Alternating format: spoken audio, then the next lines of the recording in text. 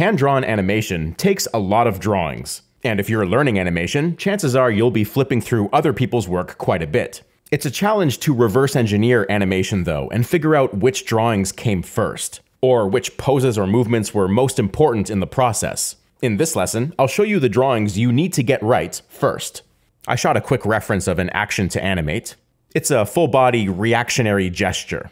It basically goes up and comes down. So, right away, that up and that down pose, those are the keys or extremes of the action. You can think of your keys as the what. What is the action overall? And get that on screen using as few drawings as possible. So I'll start with a neutral pose here just for context. And here I'm getting right into that first key or extreme. This is that classic anticipation pose. Think of it like a spring compressing that will then release its energy going the opposite way. Opposite is the key word. Every part of this pose will be reversed in the next pose. So the head, which was tilted up, now comes down. The arms, which were recoiled, now get outstretched. The curvature of the spine has reversed from, let's say, convex to concave. And in fact, I'm going back to this key now to reinforce that spinal line of action change. And I really want to make the most of this change. So I'm redrawing his right arm here, kind of making the pose feel awkward, like you wouldn't want to hold this pose. This will make the animation feel like that anticipation needs to be released. So here's what I've got. Because this is animation, you really want to evaluate it in motion. So flip constantly. Obviously the action won't be smooth yet, but you should be able to feel whether or not it has the appropriate distribution of energy. All right, and this is where people make a mistake. And I will demonstrate that mistake here. What I'm doing is putting in an intermediary pose, something directly in between my two keys. I'm looking at my start pose and my end pose, and finding the middle point. Now it may seem to make perfect sense to do that, logically. After all, when I flip through this, it is helping smooth out the action. The problem is, it's a very robotic transfer of energy. Everything is moving at the same relative pace from one pose to the next. And that's generally not how the human body works. So I stopped drawing to feel this action with my own body, and I naturally wanted to keep my arms recoiled longer, only allowing them to release at the end of the action. This seemed to increase the energy of this gesture, and on an animation level, it provides a whole new layer to think about. There is a distinct new pose introduced. This pose here. Even though this pose occurs in between the two key poses, animators don't consider this an in-between. It's far more important than that. This pose is called a breakdown.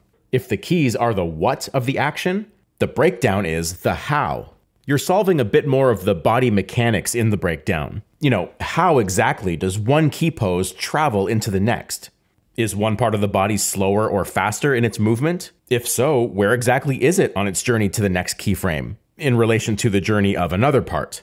So here in this revised breakdown, I'm looking to pin the hands very close to where they were in the first keyframe, which means the elbows also have to stay close to the same spot. And what I'm really changing is the head's position and the line of action of the body.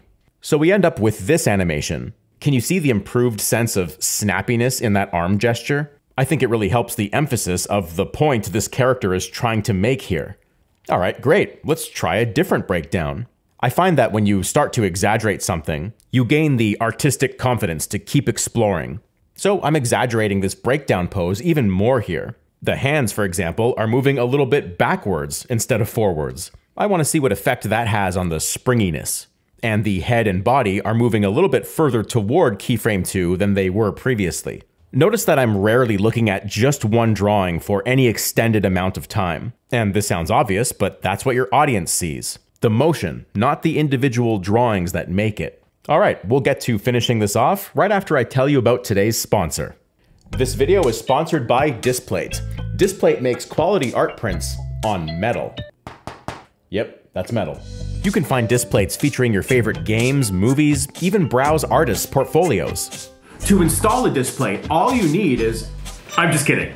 You start with this cleaning wipe. Find a blank spot on the wall, wipe it down, stick this sticky thing on, stick the magnet onto that, and you're in business. It took me 5 minutes to mount 3 of these, and I've really filled out my workspace. Displate ships to 56 countries worldwide. Their packaging is super secure, with orders delivered in 4 to 5 days. Before accepting this sponsorship, I reached out to Displate and asked them if they support or encourage users who upload AI content. If their answer to that question was yes, my answer would be no. They told me though that they are looking for handcrafted art and are working on measures to avoid AI content from being uploaded. Now, as you can imagine, that's an ongoing process, but I do appreciate that efforts are being made. You can get 1 or 2 Displates at 22% off, or 3 or more Displates at 33% off. Just use the code MARCO. Thank you, Displate, for sponsoring this video. Now back to the lesson. Alright, I want to try a couple more breakdown options before getting into in-betweens. In this breakdown, the head is actually further forward than it ultimately ends up. And of course, the body has to support the location of the head, which means I'm dragging the arms a bit with it, though I'm still keeping the recoil in the elbow. Other than that, it's the same process as before, so here's how that option looks. And on this last experiment, I'll try using 2 breakdown poses. The reason it's appropriate to use 2 here is that this first breakdown is pretty wild. Almost every part is on a different path. I mean, the head is twisted in a new way, each arm and hand is different. So I think we'll need another breakdown to get to the final pose, which I'm starting right now. Like I did before, I'll overextend the head here, and I'll still keep the recoil in the arms. I remember Glenn Keane describing this as not playing all your cards until you have to. In this case, I'm not going to release those arms until I absolutely have to. Right at the end. You can build maximum tension and interest that way.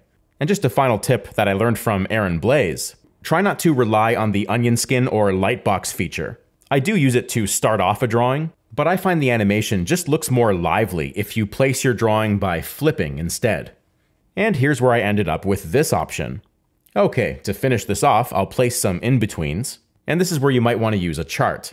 Your 2 extremes, or keyframes, go at the top and bottom of the chart. In the middle is your breakdown, and where I have 2 breakdowns, I have to decide whether they're like this or like this. Then you further subdivide that with your in-betweens. And where you place them will dictate how quickly your animation gets in and out of a pose. So here's my first in-between, which goes between my first keyframe and the breakdown. My process doesn't change much. I start the drawing with the lightbox turned on, but soon I turn it off and just do a whole lot of flipping.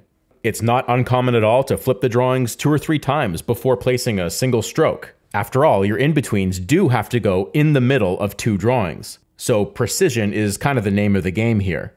And if you're working on rough animation like this, you don't necessarily have to finish each in-between drawing. I'll leave this in-between kind of half-drawn. It's more than enough to smooth out the motion. Now, I'm not going to show you every in-between, that would take way too long, and it's also not really the focus of this lesson, but here's just one more. In this one, I am finally playing those cards and moving the arms to their final position. First, I'm mapping out the arcs that the hands will follow. This is an animation principle you may have heard before. Organic things will move in arcs rather than a linear path. And I'm also tracking arcs elsewhere, like in the character's nose, for example. Anyway, I found this in between tougher to draw, so I'm using a lot more onion skin to do it. But still, whenever possible, I turn off the onion skin or lightbox and just do some old school flipping.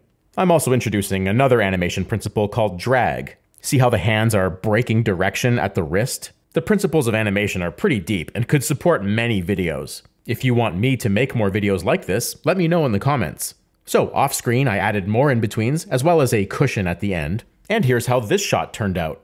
This is the one with 2 breakdowns. I think it's reading well. I really like that little head turn, almost like he's spring-loading his arms and his head on the way down. I think it adds a lot of impact and payoff to the final pose. And here's the results of one of the earlier shots we did. This one's a little more straightforward, but I still think it's effective. It's not quite as amped up as the last one, but that could be exactly what you need, depending on what you're doing. Ultimately, which one you prefer is totally subjective. But hopefully this lesson drives home the hierarchy of importance of some of these drawings. I hope it helps guide you with process too. Thanks for watching. See you in the next video.